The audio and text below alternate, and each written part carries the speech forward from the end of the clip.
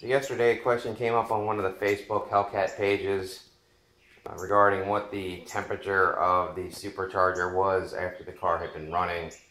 I just bought a new fancy infrared thermometer, so I figured, you know what, I'm going to go ahead and do a video showing exactly what the temperature of the supercharger is cold versus after the car's been running for, I don't know, maybe 5 to 10 minutes. So this is going to be somewhat of a official video, but right now the car has been sitting. It's been approximately 20 hours since the car was running, so I'm going to go ahead and check the temperature of the supercharger now. I apologize in advance if the camera shakes or I get distracted, that kind of stuff. So here we go. So let's see.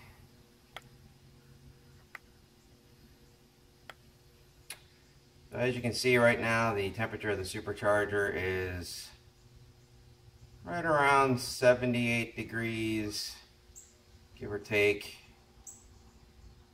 79 degrees depending. So you can see, I get a better picture of the laser from the thermometer so you can see moving around. So at this point I'm going to go ahead and pull the car out of the garage and let it run for, like I said, maybe 5 or 10 minutes. So I won't bore you with that while that's occurring, and then we'll do another video outside once that's finished.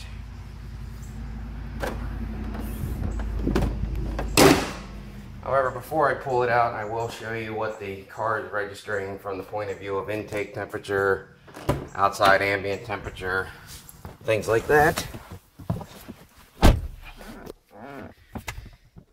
We'll go ahead and get the car started.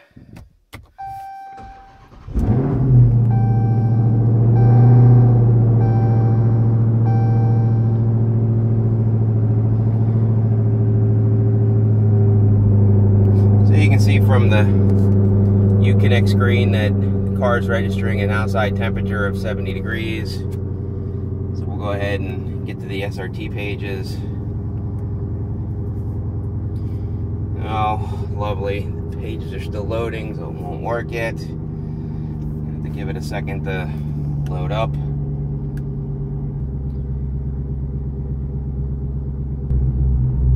Wow, it takes forever for that page, for the SRT pages to become available.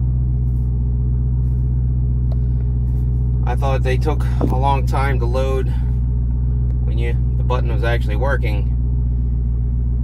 Christ, you would think Dodge would get some better hardware in these radios so that this stuff loaded faster in this day and age of technology.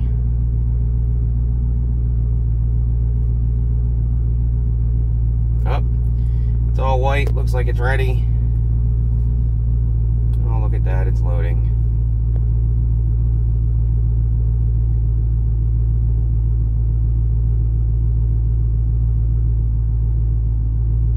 Alright, let's see.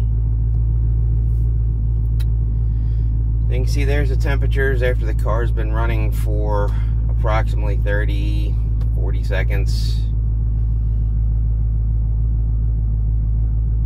Let's look at the intake temperatures. So at this point I'm going to go ahead and pull the car out of the garage before I succumb to carbon monoxide poisoning.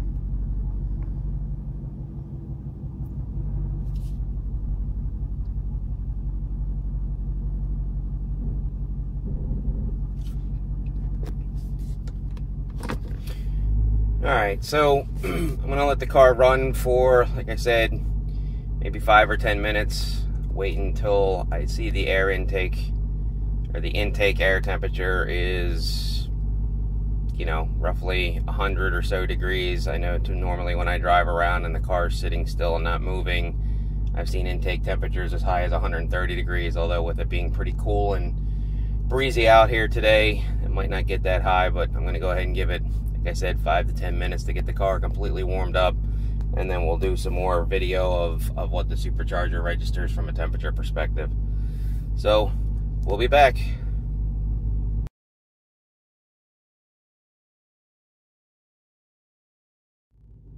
Okay, I'm back. The car has actually been running for about 20 to 25 minutes now at this point.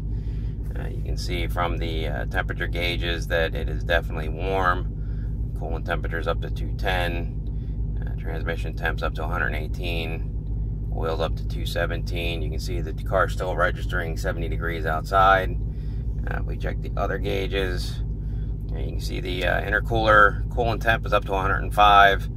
The actual intake temperature is up to 149, 150 solid flash. So at this point, I'm thinking the car is definitely pretty warm. Would make good for a good test on how hot the supercharger actually gets.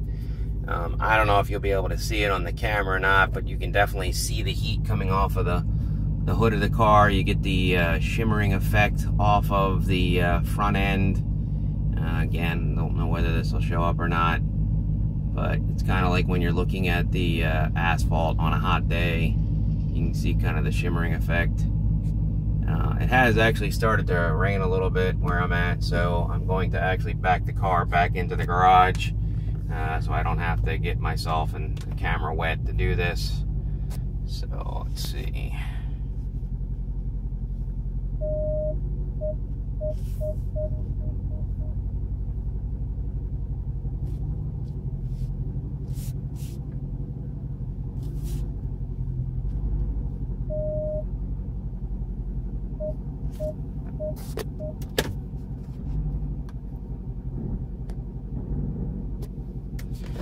Alright, car's back in the garage, so now let's see how hot the supercharger is.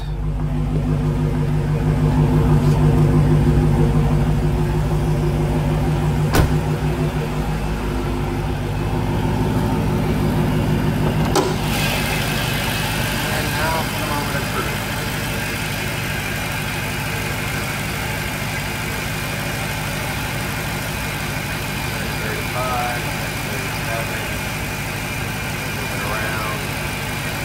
Back of the supercharger seems to be the coolest.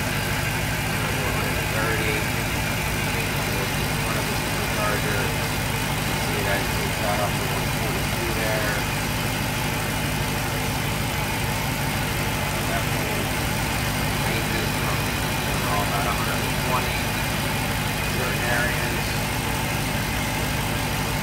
Right on the badge, about 140 degrees. You go to the back of the supercharger, drop down to 129, 130, and then you go to the side, 129. So you can see it's definitely right there at the motor. You can see 177. The intake itself, 138 right at the throttle body, 150. Intake hose, 162, actual stock filter box, 65, back around. The supercharger itself definitely drops down dramatically.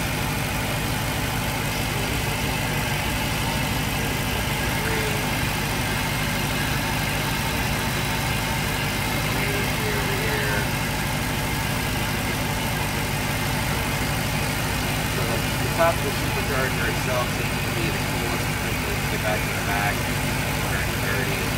As you get down over the head, you can see it definitely comes up to 180 or so, and then along the intake itself, it definitely gets pretty warm.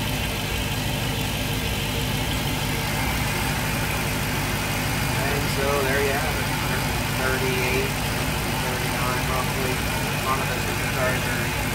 About 128 in the back, and then you the side, just move off a little bit more. And as you get closer to the head, like I said, it definitely moves up in temperature. So there is the official take on Awesome.